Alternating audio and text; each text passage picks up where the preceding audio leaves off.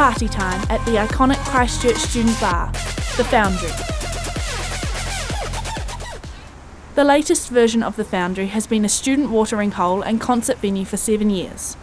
It's being demolished later this year, but not all hope is lost because a shiny new one will open in early July.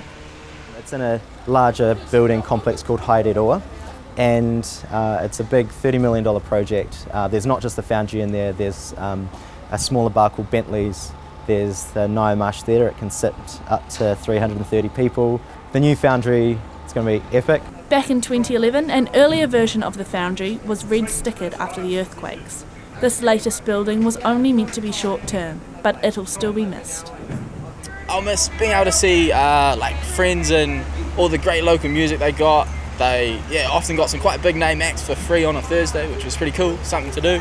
Wedges. The wedges, the Thursday monos, lining up outside in the cold. And the very long lines. Yeah.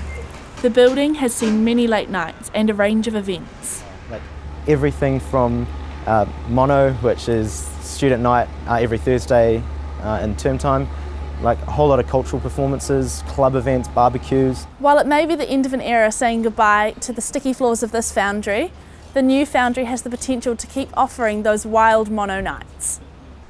The new building is on its way and here to stay. Emma Turton, Metro News.